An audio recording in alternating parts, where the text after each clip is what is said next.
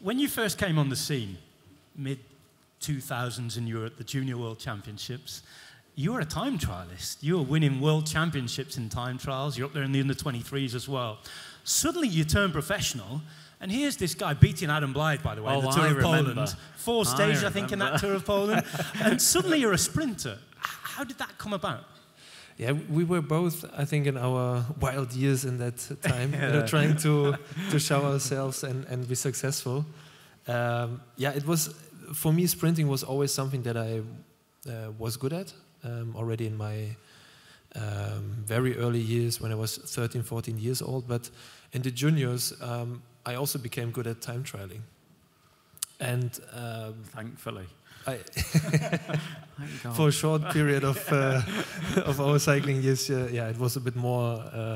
There was more focus for me on time trialing, not so much on sprinting, and I was also successful there in the juniors. Became 2 times junior world champion, and once you reach that level, everyone says, "Yeah, you're a time trialist." But in the under 23, when I was at the end of the under 23, actually, I won one more time a bronze medal at the World Championships in time trialing behind Taylor Phinney and Luke Durbridge. And after that, I became a professional.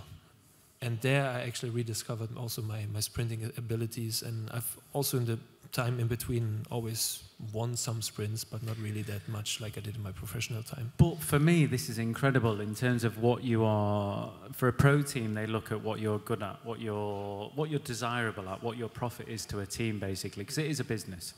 So for me, in terms of what I was valuable at, is maybe win a race or 2 through the year, and not the high-end sprinter like yourself were, and Caleb Ewan's, Mark Cavendish, but the guy that could win maybe a couple of races a year. And for you, was it, when you turned professional, was it more of the fact that you were signed as a time trialist, you might be able to win a prologue, that you might be in a time trial? Sorry. Or was it more the fact that you were, they knew this sort of background that you were able to sprint? No, I'm not 100% sure if they knew that I was that good in a sprint. I don't think so. Did you know? I knew I was good, but when you become professional, you have no idea how high the level will be there. So everything was new, and I just tried to also sort of rediscover myself there and what my talents are. And I was always that kind of shy person in the beginning, so I just tried to do my job and my training and everything as good as possible, and I will see what the outcome will be. So when I became a pro in 2011 on a Pro Continental, so second level team, Ski Shimano back then, I was there to work in the lead out for the sprinter, Kenny van Hummel at that time in the team. The only problem was that before the season started, in the December training camp, I had to do training sprints against Kenny. I know where this is going. I started to beat him already in the training sprints. And he didn't really like that at all, so he also asked them to not do training sprints anymore with me. Yeah, after that, in the first races in the Tour of Langkawi in Malaysia, we were there together, Kenny and I, and we never had a bad relationship, not at all. He's a really good guy, and I always had a lot of fun with him. And the first stage that we did, I had to do the lead out for them. I had no idea what I was doing. There was pure chaos. I lost them all. I destroyed the whole lead out for them. And then, so in the debriefing in the evening, they said to me, "Okay, Marcel, listen to us. Tomorrow and the day after, we will do the lead out for you. And you just look at us, what we are doing, and you just try to learn from it." So the second stage, we did it like that, and it went already much better. And the third stage, they did a lead out again for me, and I won. So I had my first professional victory in my third race as a pro. And from that point on, Kenny and I had separate race programs. But it was still very nice of him that he gave me the chance. So it says a lot also about him. A lot of wins, 89, I think, in total in your professional career. That year, you raced the Tour of Poland against this man. That's where you really exploded onto the scene, I think, if I remember rightly. Do you remember, was there any talk about Marcel after those early wins in your team? I can't really remember too much. I think it was 2011. or 2012, 2011. 11. Yeah, I really remember that more than anything, that downhill sprint that Groenewegen sadly crashed on a couple of years ago. But it was, I think we had a few sprints that year, and I can't remember too much, but I remember you coming onto the scene and being, the man basically. And you had the lead out nailed, and I think that was more than anything. It wasn't necessarily, I think as a bike rider, you never look at someone in particular, unless it's the classics, you never look at someone in particularly, oh my God, he's amazing, he's not a Tom Boonen, he's not this, he's not that, he's not a Cavendish. We always put it down to, as we still do now with the sprinters, we look, it's the train, we need to disrupt the train. And I think that was the early days of it. And I think as you grew more, it was always a train, but at the end of the train, you had this rocket, and it was you at that time, which it was.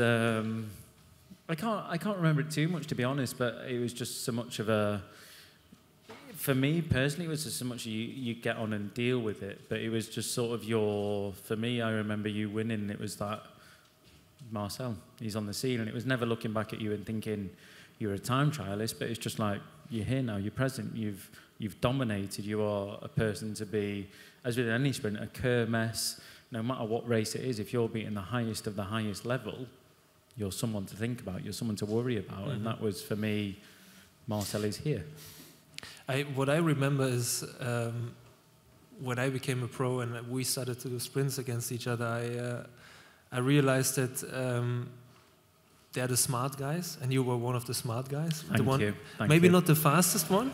I definitely wasn't. Not the fastest one, but you had to fight for every single thing, every single meter that you needed for a good position in the sprint. You had to fight it for yourself, mostly. And so you had to be clever from the beginning, and I had to learn that. So I was actually the stupid strong guy, who had a really good team, and I had to learn a lot. And you see that often with young guys that come into the sport. Either they're already very clever, and mostly I think the very talented guys, they still need to learn a lot. And I think that was a bit of difference between us. Yeah, I think. Do you know when you mention that, it's not necessarily sprinters as well. I think it's the whole peloton completely. I think it's, if you look at the world's greatest, Alberto Contador, every single person along the line, even Cancellara, I know he's in the room, maybe not in the room, but somewhere behind the scenes tonight. I think there's always mistakes that they're made which are so basic, so simple. And I think it's, as you highlighted, it's the basic mistakes that end up in quite a big impact for a sprinter, not necessarily a classics rider or a Grand Tour rider, but for yourself as a sprinter, a basic sort of instinct, if you don't have it, trying to learn that can be quite a challenge. And I do remember there was a kermesse in Belgium, I forgot the name, and I ran second to you. I can't quite remember what it is, but I remember almost running up alongside you, and it was just because you got held back from the lead out. And it was that kind of mistake, which it would have been me or him at that point, and obviously you got it somehow. But yeah, it was sort of the mistakes you could take advantage of, but the more you grew as a rider, and sadly for me, the more you grew as a rider, the less I got to race with you, just because your program keep evolving. You got into the bigger race, you got into the higher race, you got into all the World Tour races. The little races anymore, the learning stopped. Yeah, no, it's all about learning. Yeah. And that came with the team as well, because the team was really developing at that time, wasn't it? Skills Shimano, then to giant Shimano, giant Alpecin, it became Sunweb and developed and snowballed. And then obviously you were a sprinting team when you were there. They then became a Grand Tour winning team at the Giro d'Italia as well. A lot of wins along the way. You had a quick step too. What were some of your favourite wins when you were out there being the best sprinter in the world? My favourite win with Quickstep was definitely the Team Time Trial World Championships, and it has nothing to do with sprinting. But seriously? It's just about the fact that I love...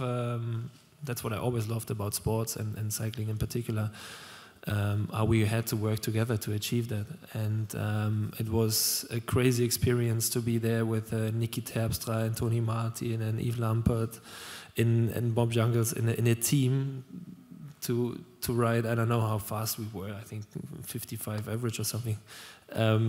Tour World Champion title. I don't know about you, but I find that fascinating just because that's an event, a much maligned event, I think, that a lot of people will think, oh, I'm not sure if I miss watching the trade team time trial. I think a lot of people like it how it is now. Germany had that brilliant result in Tony Martin's last race this year to win it. That really surprises me, but it's also heartening to know that you were a team man as well. Yeah, no. I think for me as well it's quite surprising because I think, I don't know, you'll probably be able to tell more about it, but I think the sacrifice... Well, he was there. Yeah, I think the sacrifice that the team makes for you throughout that year is... A lot of riders won't get a lot of benefit from it in terms of a win. But I think for you, you get a lot of... I think for every sprinter, any sprinter that's delivering and winning, they got a lot of benefit. And obviously there's the interviews which... it's so obvious, really, in terms of I'd like to thank my team, blah blah blah blah blah blah blah, and it's almost it's what you have to say because it is a massive thank you, but it's you hear it almost with every sprint that it is thank you to my team, and I think you highlighting that as your most favourable moment throughout Grand Tour victories, no matter what victory it is incredible. It's my, I mean. From that period, being on Quick Step, that was definitely a very, very special success for us. And I think also what you said, that every successful rider, especially sprinters, are trying to thank their team in a post-race interview. I think it's very normal. It's the least you can do to give back to your team, and that should and will always happen because you need to be aware that you need a team. And I think that's also why I mentioned this success in Qatar, the World Champion title. I mean, there it was about all of us and being me being a part of the team there, and sort of also giving back to those guys to have a victory together. And that was a special moment for me in my career, but certainly also the Grand Tour stage wins. They were beautiful victories and ones that I really will always keep in my memory. Apart from the team time trial, what was your favourite? You can't take the team time trial. You've got to think of one victory. There was a lot, I guarantee. Maybe that race in Belgium, maybe that Kermis where I was second. No?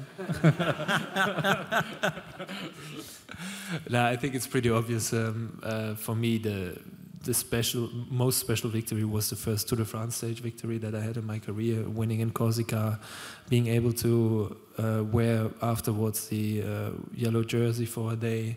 That was a beautiful experience, and definitely also repeating it a year later against all the expectation that everyone has in an incredible surrounding there in Harrogate with so many spectators. It was beautiful to ride there and especially beautiful to win there.